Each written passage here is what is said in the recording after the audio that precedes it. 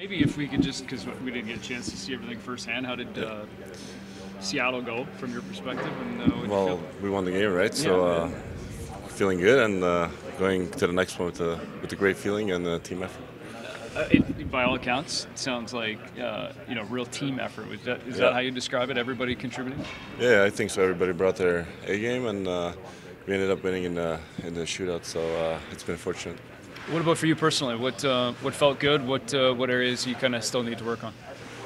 Well, I feel good overall. I had a good summer, so I'm ready for this next jump in my career, and we need to be consistent. What have coaches told you that you need to sort of work on to get a regular roster spot here? Consistency mainly. Just bring your best game every night and try to do your best. If it's not going well, then just work hard.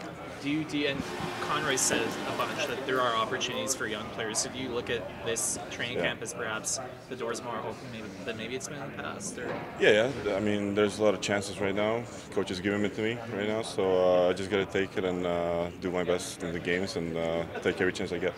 On a game day like today, when you're traveling and obviously physically you have to manage your energy, manage your body, what does that look like for you in terms of the things that you try to do to help make sure that you feel good on the ice tonight? Well, it's a different kind of day, right? I'm used to going to the games the day before, and it's all different kinds of perspective, but it's just maintain my energy and eat well and just prepare as well as I can. It's a 2-hour flight, so just got to be ready and just hop off the plane and get moving.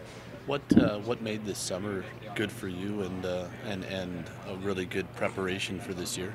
Well, it's been a long summer, right? So I had a lot of time to practice, take some time off, physically and mentally. So I think I'm ready in both aspects. And as I said, it's been a long summer.